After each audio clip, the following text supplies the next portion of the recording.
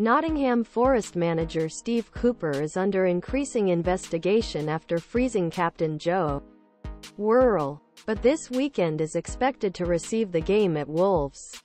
Cooper's position as the head coach, the club's potential successors, while former Wolves manager Julen Loptegui stands between a series of candidates.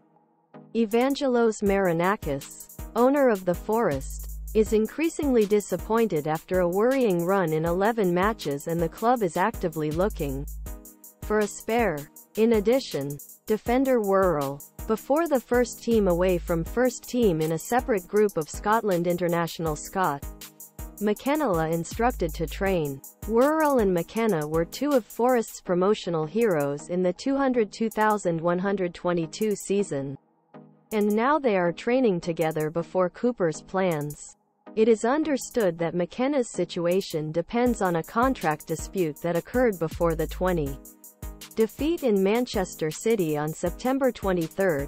Marinakis has a fragile relationship with McKenna's agent, who is also facing the Forest midfielder Harry Arter.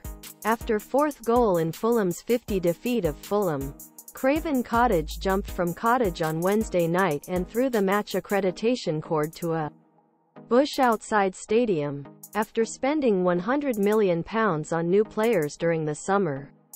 It targets the top 10 this season. Cooper is safe for now, but only because of the lack of quality changing, and the Forest is in 3 match weeks. The match on Saturday in Molineux may be the last match if he can find an alternative existing for Forest after more than 2 years. Cooper insists that he cannot go to Midlands Derby for his own future. After the defeat of Fulham, the only thing I will focus on when I get out of here, the game against Wolves, he said. It was a difficult night, but on Saturday, we have to do whatever it takes to do a much more positive day.